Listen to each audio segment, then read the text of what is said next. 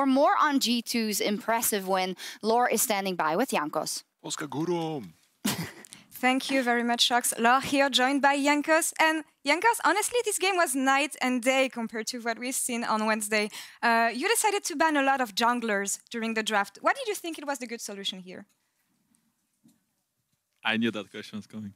So we thought that Broxa is most comfortable with Graves, and we also thought that Team Liquid drafts are good around Graves.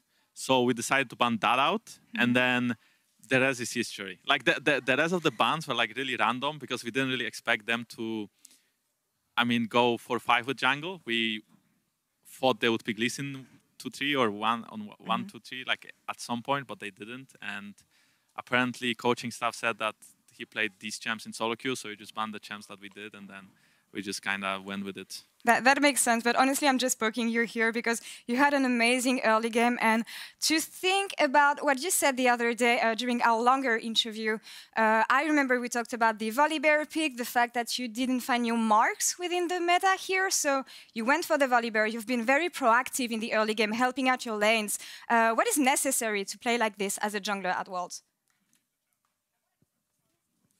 Well, I don't think it's like a correct way of playing the game.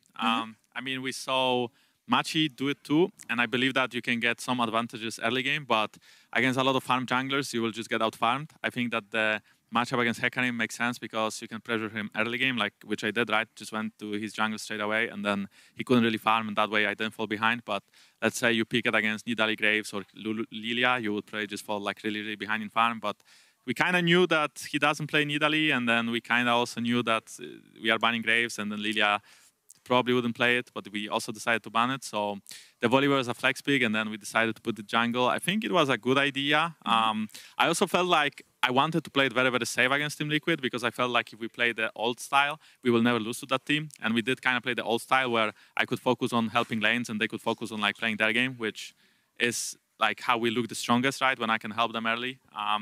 And then I think the most important part was we didn't actually lose level 1, which happens to us like every single game almost, like either lose with level 1 or level 2.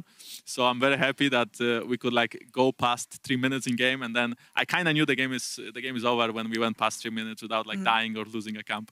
I agree with you, and I'm very happy you mentioned level 1. This is something we will be looking out for G2 later today during Young Games. But for now, thank you very much, Jankos, for the interview, and good luck for the next games. Thank you very much. And we're going to take a short break, and we'll come back in a few minutes for Suning versus Machi Esports. Stay tuned.